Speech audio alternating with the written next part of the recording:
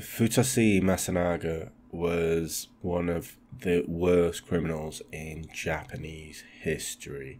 Now, this isn't just hyperbole, this is what the criminal prosecutors have said. And because of this, a lot of media in Japan didn't report on all the details of the case. Now, this is a two-parter, which is what we've done with this because it was just so enthralling and we kind of ran over. So rather than put you through 2 hours of this, we have split it up into 2 individual episodes. So strap in, because obviously this is a horrible thing that went on, and yeah, good luck.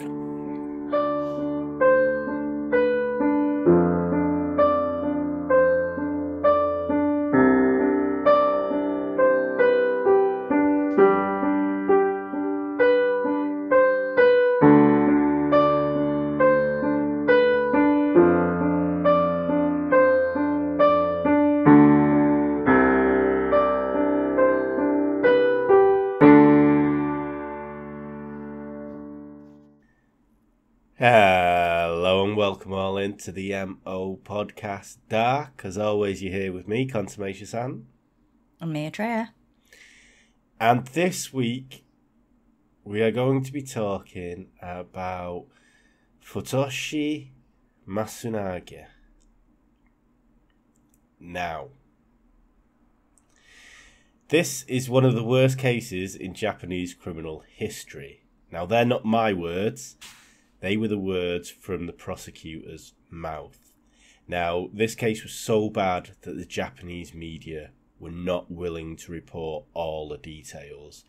The only reason that we know about this is because, again, like the previous Japanese case, the Junko case, is because of freelance writers, magazine writers, gone above and beyond and exposed this person for what he was. So are you telling me this is worse than the Junko one? Yep. Nothing is worse than that one. Speak to me in 40 minutes. Okay? What percentage is this? Yeah. 12, it's fine. Just get a straw. Be alright. Really, with that. I think I might. I'll just drink from the bottle. So, that's basically your trigger warning out there. If you don't want to hear about this, then there's we covered the Junko case, and that was bad enough. Yet the prosecutors, it was fucking horrific, for that case didn't say it was the worst case in Japanese criminal history. Yet they're saying this is. So that's your trigger warning there. There's a lot of stuff. Did this one happen before or after Junko?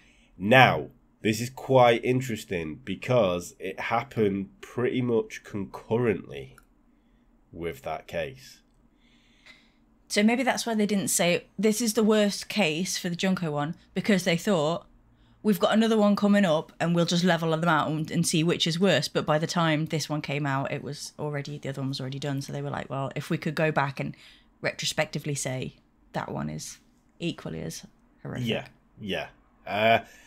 But again, as well with the Junko case, a lot of blame can be laid at the feet of the Japanese authorities because they had plenty of time to stop this escalating.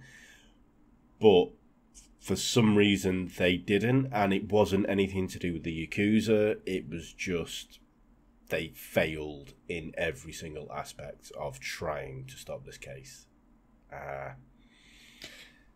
Do I need to doesthedogdie.com this? No.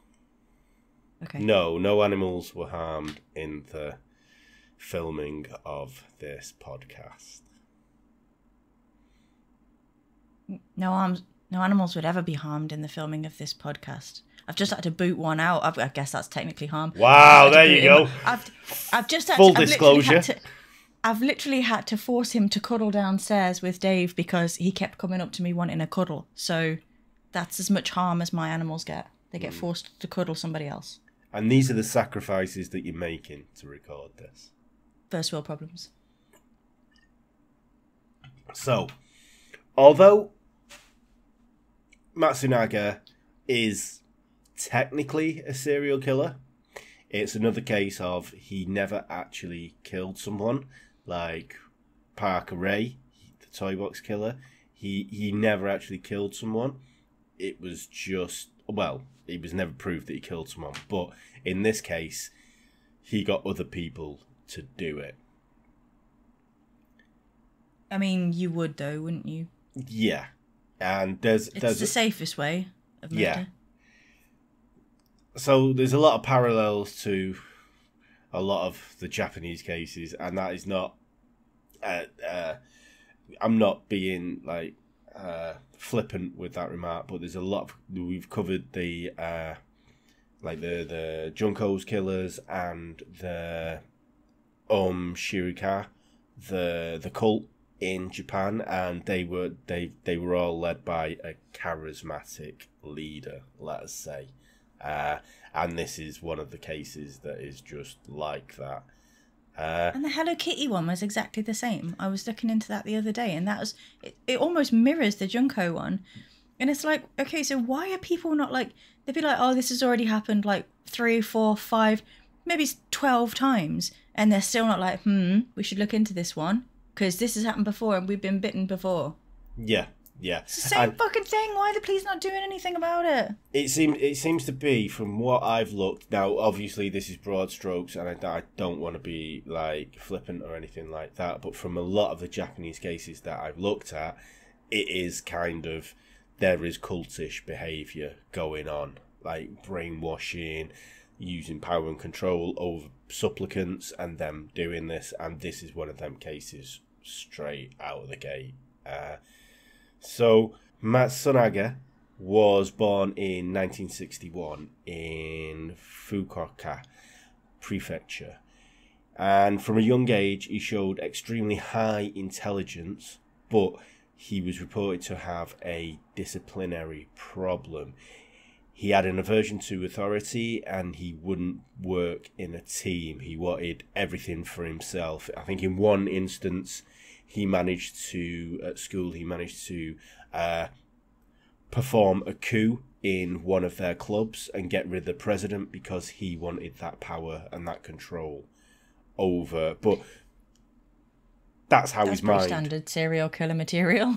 Exactly, and that's how his mind was working at this young of an age. So as soon as he hit puberty, he started to use this to his advantage, and he succeeded by seducing women, he was in school, girls, into bed. When it was discovered... Was you fit? I mean, not for me. I mean... Why is it always the ugly ones? Yeah. Like, serial killers are supposed to be good looking. He must have had either a great personality or have been hung, because from the pictures that I've seen, it's not. Well, I did hear, right, that you don't have to be good looking to pull girls if you've got a good sense of humour, because if a girl's laughing, she's got her eyes closed, so it doesn't matter what you look like. Which is fair. Humour is everything. Very true. I mean, let's look at David Parker Ray. He didn't have much going for him. He wasn't a basket of fruit, was he? No. So when it was discovered that Matsunaga had a sexual relationship with a female student at his high school, he was transferred to an all-boys school. Oof. That was hell on earth. Yeah, which he deserved. But I went to an all-girls school originally before I transferred. It was the other way around for me. It was fucking horrible. I mean, I'd like that, but... Well, of course you would. You're a big girl. Well. So, a lot of sources claim that Matsunaga he had a great personality and he seduced these women. But, in essence, he was a rapist and he forced himself on these women, and he would then blackmail them either by using threats to come to tell their family that they'd lost their virginity, or he'd used violence to keep them supplicant. Now, this is Could they not have said, "I'll tell my dad that you raped me"? But this is the thing as well. I think it was more of the era in Japanese society of where maybe it was all the era. This is the 70s and 80s. So maybe it was all of the era that these women needed to be pure until they got married and then lost their virginity after they got married, kind of thing. So Shame they didn't move over to England or America where it was all free love. Yeah. Let's get high and make out. Yeah. I mean, and as well as we discussed in the Junko Futura case, women weren't held in high regard either within that society. So even if they would have said anything, would they have been listened to? No, it's a struggle we've had for millennia. Exactly. Except in the ancient times. In like ancient Greece, ancient Rome, ancient Egypt, women were badass. Vikings. We ran the fucking show. The Vikings, exactly. We were at the front with our fucking shields. And then, you know, they strapped us into corsets and had them big things that made us look like we had a Beyonce arse. And then that was it. We were repressed. Yeah. Nobody whapped their shield out Goddamn, and went, fucking bring it on. Goddamn patriarch. I know. Wait, what? So he was also purported to use the same mind control techniques that Shoko Asara, who was the leader of the cult leader of Shikinro, who used to brainwash his followers into believing everything he said, and they'd go on to bomb the Tokyo subway. But at the age of 19, Matsunaga married and had a child. But by the time he was 21, he had at least 10 mistresses. I'm sorry, what? Yeah. 10 mistresses? Yeah. They were called mistresses? Yeah. Is it not just he slept around a bit and had 10 different girlfriends? He had 10 different women on the go at this particular point, apparently. Again... I'd be mortified if someone called me their mistress. Yeah. Again, because a lot of this wasn't reported by the mainstream Japanese media, or any media for that matter, because it barely got out of Japan. We have to rely on, I'm not going to say single sources, but we have to rely on what the reporters did who didn't work for the mainstream Japanese media, kind of thing. So, and to be honest with you, a lot of this, because none of these people came forward, a lot of this is from his own mouth when he was confessing to what he had done. So a lot of the stuff you kind of maybe not take with a pinch of salt, but you have to, like, especially when he's talking about himself, is go, maybe. I don't know. It can go one of two ways, can't it? So, like, serial killers, whether they kill directly or indirectly, they're so full of themselves. They love the bragging rights of the shit that they've done. So it could be either completely all true because he wants everybody to know what a sadistic prick he is, or it could be the complete other way because they're all pathological liars, and it could be that he really didn't do anything and he stood behind this big guy that was built like Tom Hardy going, yeah, get him. Exactly. So there was... Maybe he was truthful. Yeah. So, yeah, you have to take a lot of what he's saying, especially the kind of person that he is and his braggadocio of like, yeah, I had all these people on the go. It's like, maybe with a pinch of salt kind of thing. But at this time, he had managed to convince Junko Agata.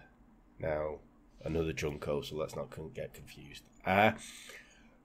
So Junko Agata was his former schoolmate before he got put into an all-boys school, and he managed to just ring her up one day and convince her that he was going to run away from his wife and his children and run off and marry her. Now, was she like into that? Because she was just like, no, we just like have sex on a Saturday, but I'm good with the whole. She fell under his spell and she wanted to be with him.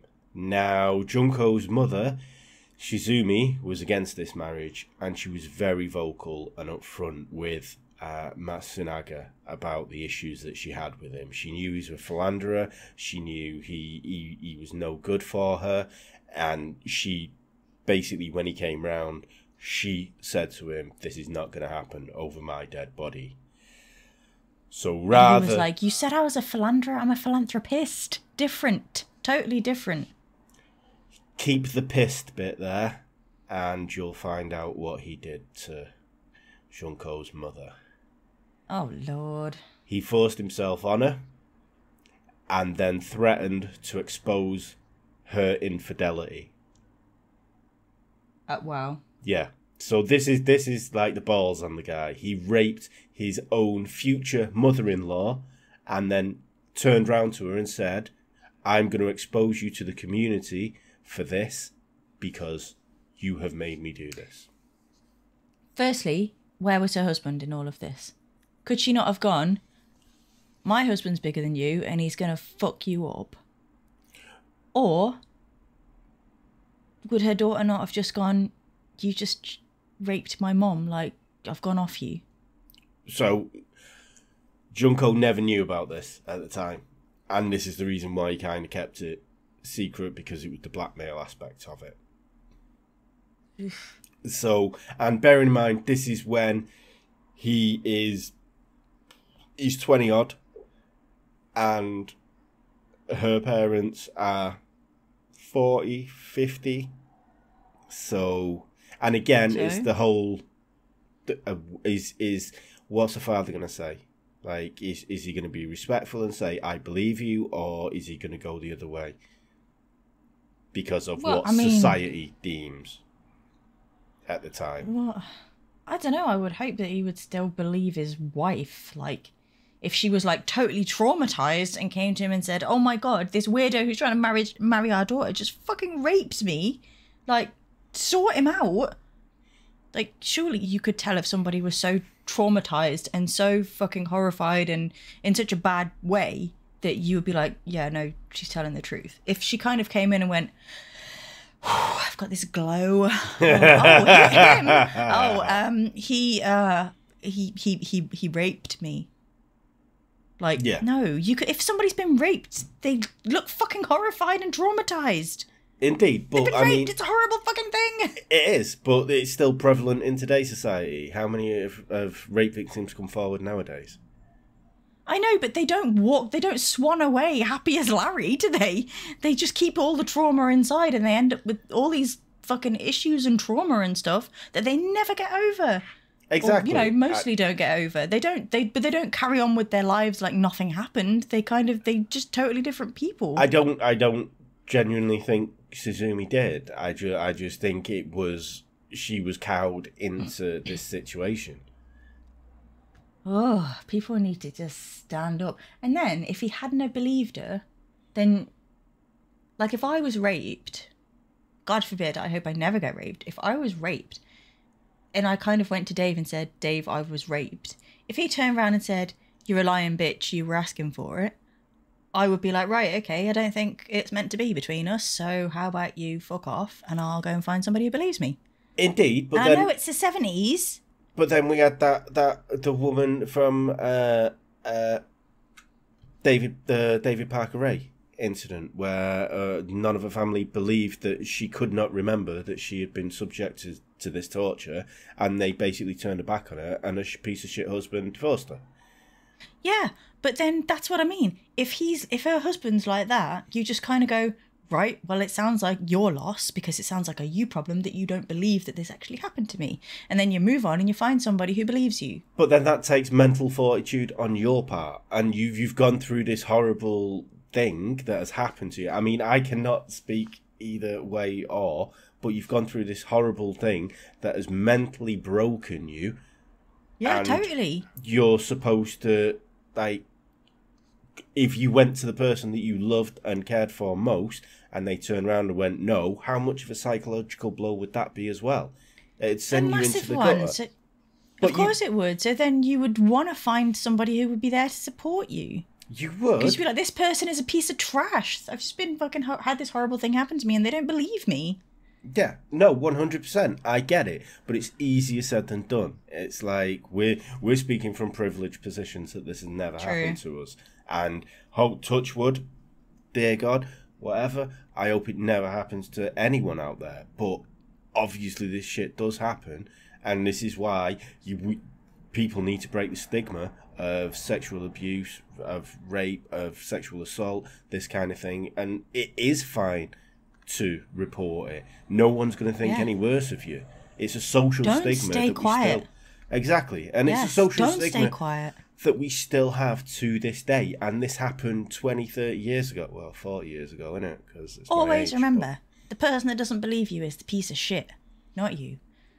And they're equally, they're equally just as bad as the person who did it to you, because they don't believe you and you're the person who's supposed to be the person that they trust most in the whole world. So fuck them off, be a better person, and find somebody that will believe you and treat you like you should be treated, because the person who doesn't believe you is a sack of shit and doesn't deserve your time. 100%. Speak out. Yeah, and just make your voice heard. Obviously, again, we're speaking from a place of privilege. This has never happened to either of us. No. No. But do you not find that, a rapist, in a very simplistic term, is still just a bully? Yes, without a shadow of a doubt. And the best way to stop a bully is to punch them in the face back. If they punch you, you punch them back. And then they stop coming at you because they realise that they need to move on to somebody that won't fight back. So if anything like that ever happens to you, fight back, or they'll keep coming at you, or they'll do it to somebody else. So report them, or stab them in the neck with an ice pick. Yeah. Or key their car. Yeah, and just let's be clear, if you are... I think the dynamic of female and male in fighting back, I think the way a female can fight back against the male is to report them.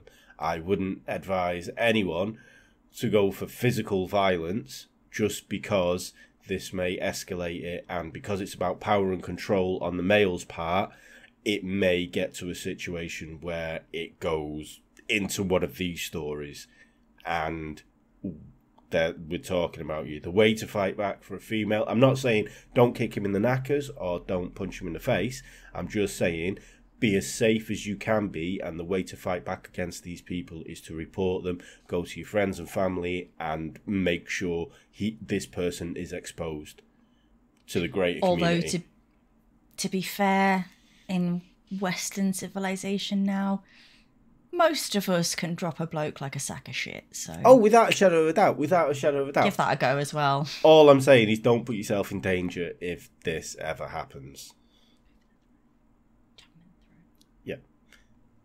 Kick in the bollocks and then go for the throat.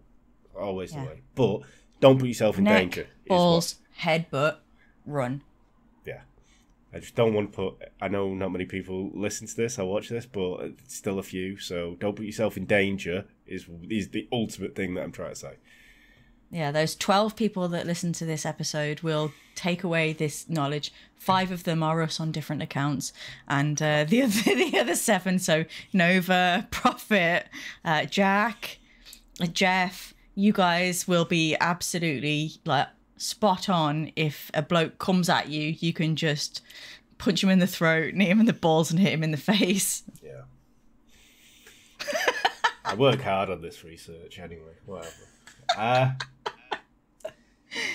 You asked me to do this with you, dude. I know, yeah, Jesus, and I was the one telling you to get drunk as well. Fucking hell. If I don't lighten it up, okay, we'll both cry, okay, or you'll start to cry, and then because you're crying, I'll cry, because it's one of those things, and then we'll all be crying, and then that'll make for a really awkward episode where we're all ugly crying. Yeah, it's very true.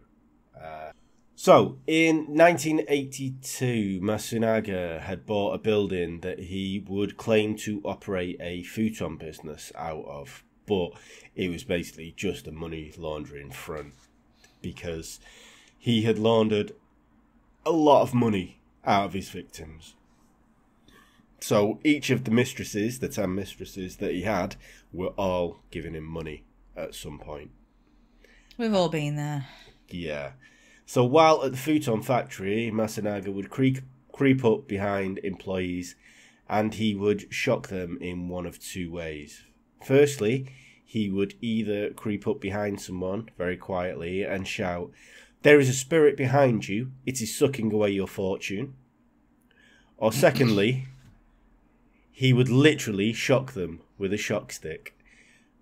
And this would emit a powerful electrocution to them. I mean, if you're going to shock somebody, boo always works. Or a shock stick, that also I've heard is the bee's knees. One of them fly swatter things as well apparently also works. Gives you a little zap enough to kind of go, oh, but not enough to, really hurt. But shouting, "There's a spirit behind you and it's sucking your life force," that's given them too long. It's too long to react. It's not a scary thing. Yeah. I can try that literally downstairs in 5 minutes and it will have no effect. No effect at all.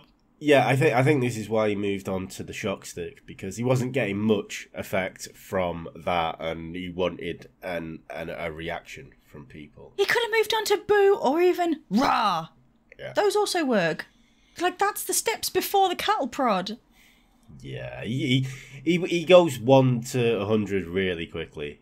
You reckon? So, Junko was still living at home in 1985, but when she tried to commit suicide because of the way Matsunaga was treating her, Matsunaga actually used this as ammunition to separate her from her family. So he basically shamed her in front of her family, saying, this is your daughter. She's not really worth enough. She doesn't want to live. I'll take care of her.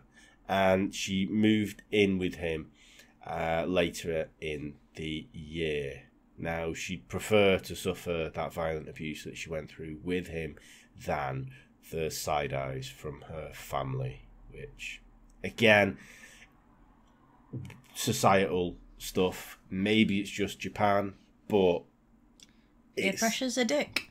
Quite bad, yeah.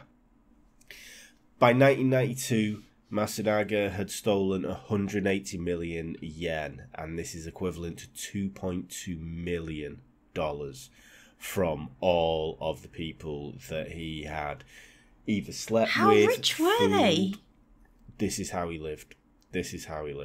Now, you should have wrote a book. Due to this, both he and Junko were placed on the Japanese police most wanted list, but they weren't captured for another 10 years. So how wanted that list is, I was going to say they weren't that wanted, were they? Yeah. That list got lost in the post. Yeah. In April of 1993, Matsunaga had identified his first murder victim. Now, she was a married woman and she had 3 children. After convincing her that Junko was just his daughter, they were roughly the same age, the woman ran away with him and she took her children. Now, by September... As if you would! Yeah. I know. I genuinely... He must have been charismatic as anything. I genuinely don't know how this shit I feel like he raided all the dad jokes book. He must have been, like, wooing them with a lute or something and throwing roses at them. Outside their window. Yeah. Like, some Romeo shit, because this is, like, unprecedented. But by September of 1993... one of the woman's children was dead, and they died under mysterious circumstances. The following month... Of course they fucking did. Yeah. The following month, thankfully, the other 2 children went to live with their father and grandfather. Yet, by March 1994, the woman had died. But this was not before Matsunaga had managed to steal 11.8 million yen, which is $145,000 from her. Did her husband not kind of go, "Oi, one of my kids is dead under your watch. How about we take it out into the car park fucking now?" Again, this is what I don't understand with all of this, and even that we spoke about with the previous Japanese case with the Yakuza. Even if you were a pasty little flake kind of thing, you go to them and go, "They have all my money, but find out what the fuck's going on with this guy, because my wife and my kid's dead and he's killed him. So there's all my money. Take everything. I don't care.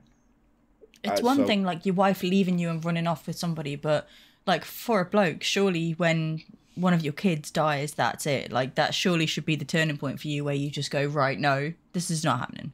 Exactly. I'm getting involved now. There's a line in the sand. Yes. Amazingly, Matsunaga was the prime suspect in both of these killings, but apparently the police couldn't find any evidence. Don't know how. Did they not do an autopsy on the child? It was just swept under the carpet, so I have no idea. And again, with the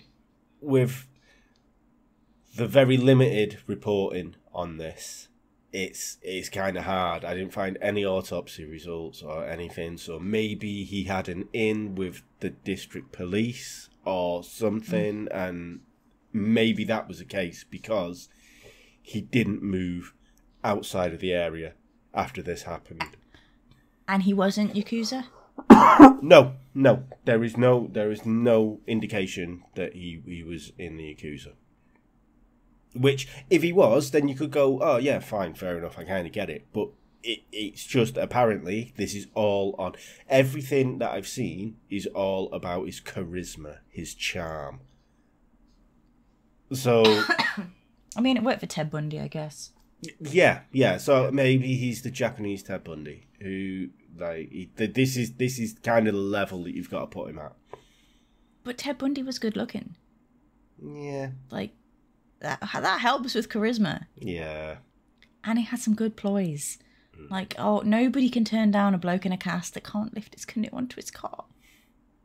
And nobody thought, why is this man canoeing when he's broken his arm? Oh my god, I'm going to report it on you soon, aren't I? Fuck me.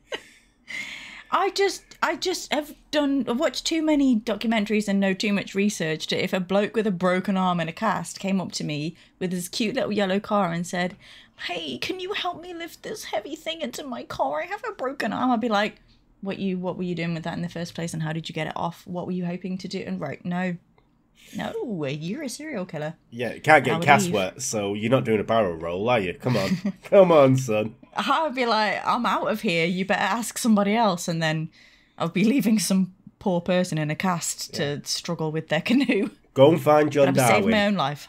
Go and find John Darwin. Exactly. He'll build you a kayak. You don't even need to bother with that one. Exactly.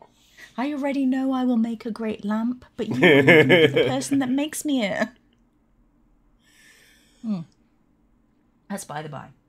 So, with the police not tying him to, or having any evidence against him, this may have inflated his already massive ego. And later that year, Matsunaga went on to identify his next pair of victims. Now, these were Kumo Toria and his daughter.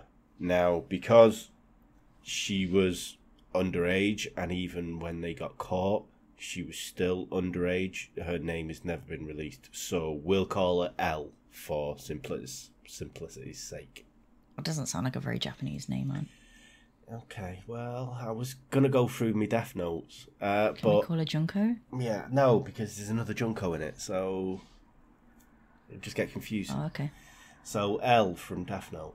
So this pair lived in the same apartment block as Matsunaga and Junko, and they'd befriended this family. And after conversations, which one can only assume was over sake, Kumio admitted to them that he had a nefarious past. He had a couple of run-ins with the law, and he wasn't on the right side of the police.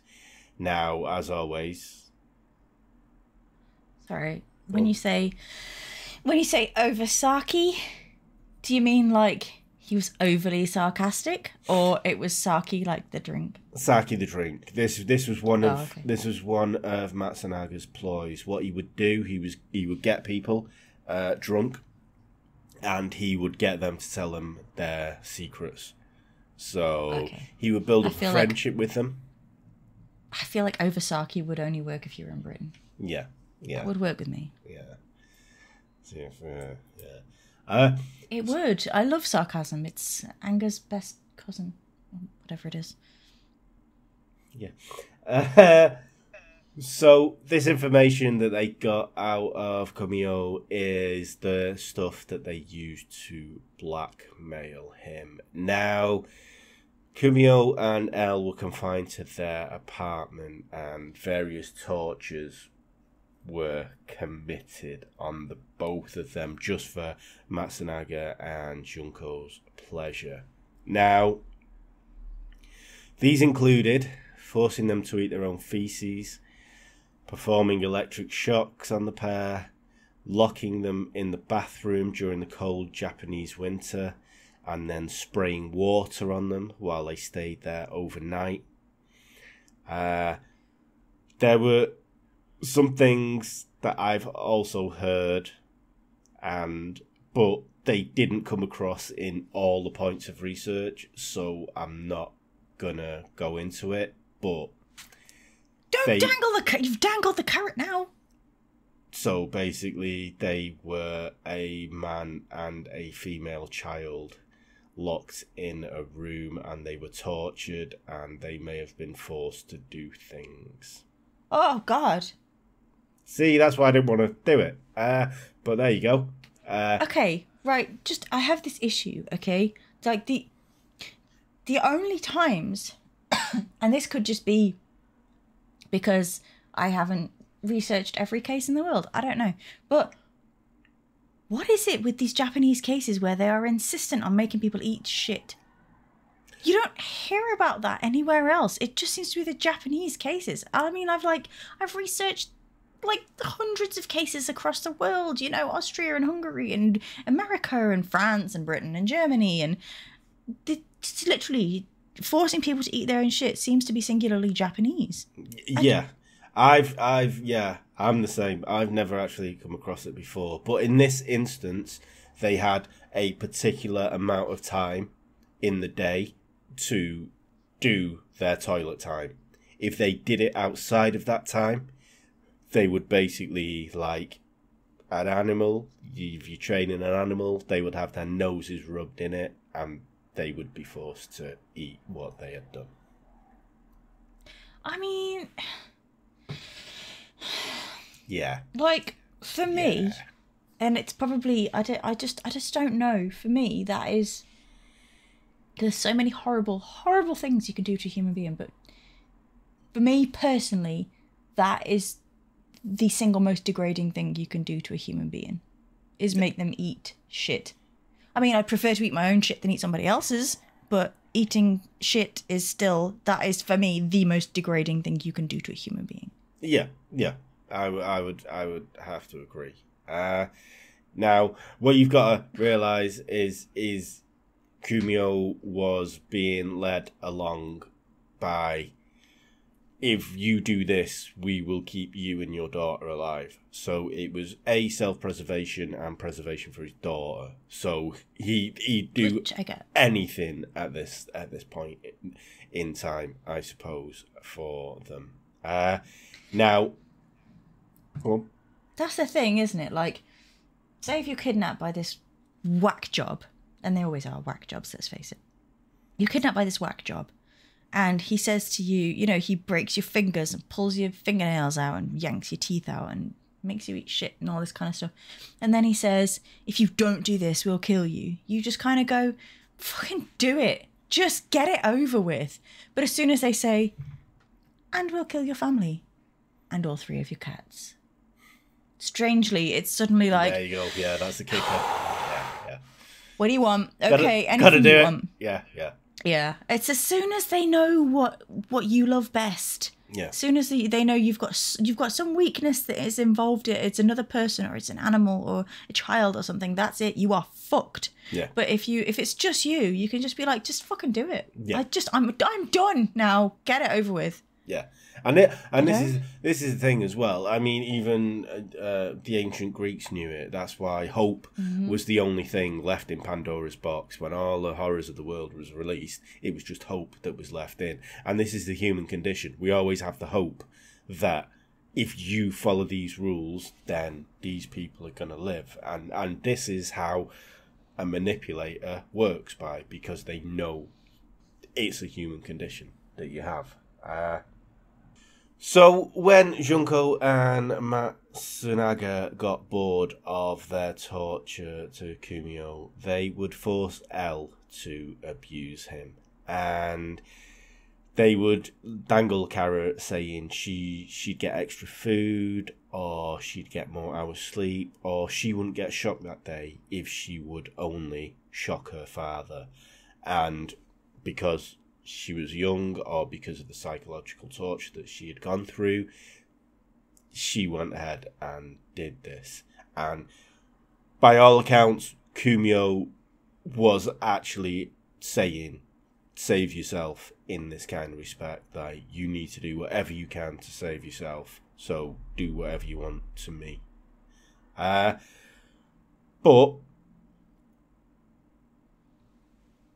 due to this abuse, Kumio died, and the pair, Junko and Matsunaga, blamed it on L. They actually made her sign a piece of paper that said she had electrocuted him to death. She had done this. She put it through torture, and this is less than a teenager that they are forcing to do this. This is some Hunger Games shit. What would have happened if they'd have both turned around and went, no, I'm not doing it? They would have died. Can you imagine torturing your parent, or like a person you loved, to death? Like, I would rather die. No, but then the thing was that Kumio was saying, do not feel bad about this. This is what you have to do to survive. I want you to survive. This is what is... This has to happen if you want to survive. I would always assume, I was always err on the side of caution, always think of the worst case scenario is that they are never going to let you go. They're never going to let you live because you've seen their faces, you know who they are. Just assume you're going to die and then you will go down fighting. But what you've got to remember is that this was... I'm not even going to guess the age, but this was a single-digit age child. Yeah, who are very attached to their parents at that age. Kumio died age 34, so she couldn't have been that much older. So whether she probably knew right and wrong, I'm not saying that's what we're discussing, but I'm saying if you're at that age and your dad says this is what you have to do to survive, this is what I do not hold any grudges against you doing this, do it, please, for you to get more food, more sleep, whatever. They're going through this living hell. Yeah, my dad would say that to me, but I wouldn't do it. I couldn't do it. I would never ever put myself. But you're not an 8-9-year-old child in this situation, so you can't say you wouldn't do it. We all do whatever we can to survive. It's like Pandora's box again. Hope is there. You know, it's one of them. I don't know. Okay, and as well, don't be saying that, because this could make a lot of freaky people out there on the internet go, well, let's see what she can do. Bring it on, bro. You know? Fucking bring it on. We'll put this on the dark web. I mean, I'm not being funny, but I'm not. I know I can be a fucking douchebag. I know that, and I know I'm an arsehole, but I never, ever put somebody else before myself. I just don't do it. I'm always the last thing to think about on my list of things to do, or like things that are priorities. Until you're in a life and death situation, you really can't comment on it. It's not. No, I know, but I feel like even if I was, somebody else would always be more important than me. I'm sure that is a beautiful sentiment, but I'm sure if you're put into that situation, you'd be fucking heading for the door straight. Every man for himself. Fuck off. Elbow in. No. Okay, you know what it is. Right? I was gonna say, me and you play the zap game. You know, when you have to like electrocute your mates like, and it gets in intensity, right? I would zap you like till your fucking balls turn blue. See, there you go. So like, yeah, but I don't like you. But if it came to like my cat, someone that I cared for, I would be like, zap me all you want. Oh, now it all comes out. I only zap the douchebags. So it's only till your balls turn blue. It's not till you die. I wouldn't go that far. Cheers for that. Your balls are already blue on a daily basis. Well, yeah.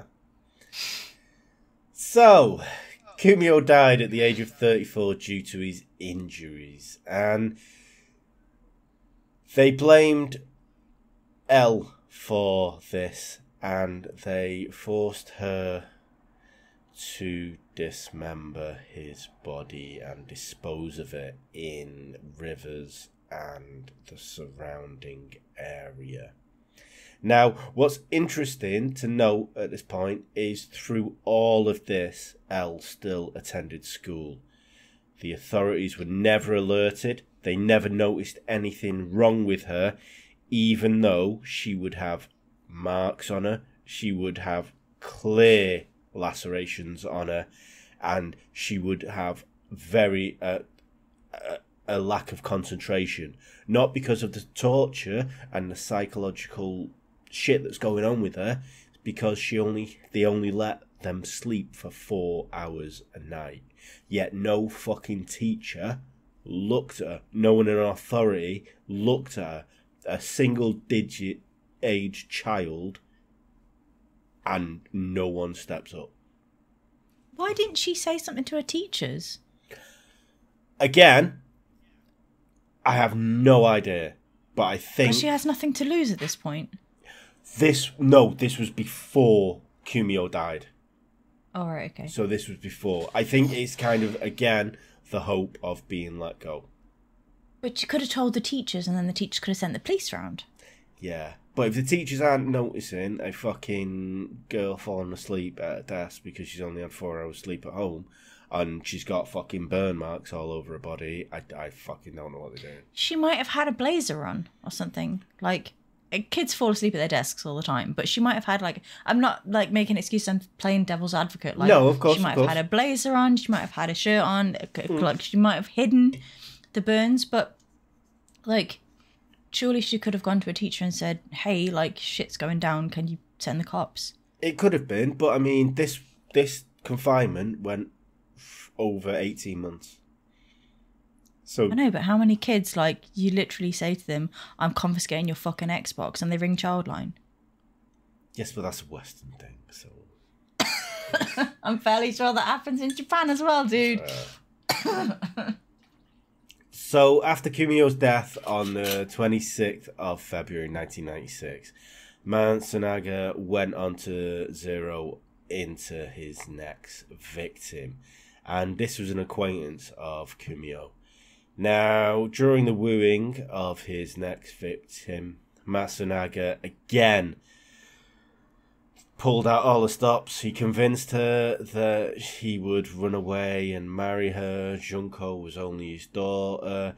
He actually turned up the IQ skills and said he was a graduate of Kyoto University. And... Did he say in what? No, he never actually did. They're probably fucking charm school. Fuck knows. That would have been my first question. Yeah. What'd you do? Oh, this and that.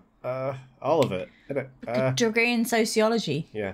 Right, okay. So, not my type. Theology. Yeah. Critical thinking. Yeah. Right, okay. Media. I'm away, mate. Comms. See ya. So, when the victim and her daughter actually came round for the first time to visit him at his apartment, they would not see the outside of the flat until another year. Did they not see it on the way in? No, but the only way they escaped after a year of confinement was doing a headfirst jump out of a second-story window. Which presumably would only probably break your ankle. Yes. And amazingly... Worth it? Yeah, amazingly. Well, you say worth it, but amazingly, they went to the police station, and what do you think they got for their troubles? Fuck all. The woman got sectioned. I mean, it's better than being held hostage. Yeah. You just held hostage in a different way. But it's safer, right? Yeah. She was placed into a medical care facility, and they claim that she had mental illnesses. Now, the police never followed up on anything she ever said, because apparently Matsunaga never moved. He lived in the same place for another few years.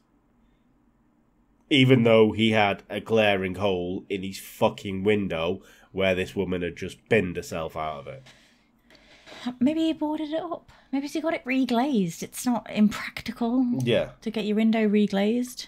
So, again... Would you, if there was a big hole in your window, would you leave it? No. The glazer? Well, of course, but like... Then where's the evidence? Fucking hell, okay. I'm just thinking out of the box, Anne, okay? Jesus. I'm just thinking it's not that hard to get a fucking window reglazed, okay? Somebody jumps through your window and you're like, it's a bit breezy in here. You get it reglazed. He's not a fucking idiot. No, he's not. He's not. I don't think he's that clever, but he's... Well, no, it's not like she leapt through the wall and left a person-shaped imprint through the brick. Like the Hulk. Yes, that'd be more difficult to like rectify, but like a window, like you could be like, somebody tossed a brick through my window, or the TV lost its reception and I lobbed the fucker out the window. Please reglaze it for me. Sure, no problem. Yeah, very true. Easy to do. Yeah. Yeah, police don't generally tend to look into like reglazes. No, but if they wouldn't, from what I deal with reglazes on a daily basis, please don't really look into it. Yeah. They're just like, well, great. Get it sorted. So we're going to end it there and give you the part 2 because we ran over here. So apologies for the abrupt ending, and also apologies for my terrible pronunciation all the way through this. And we shall see you next time for the second part. And it is something you, well, if you've come this far, then you're invested. So good luck, and we shall see you all next time. Bye.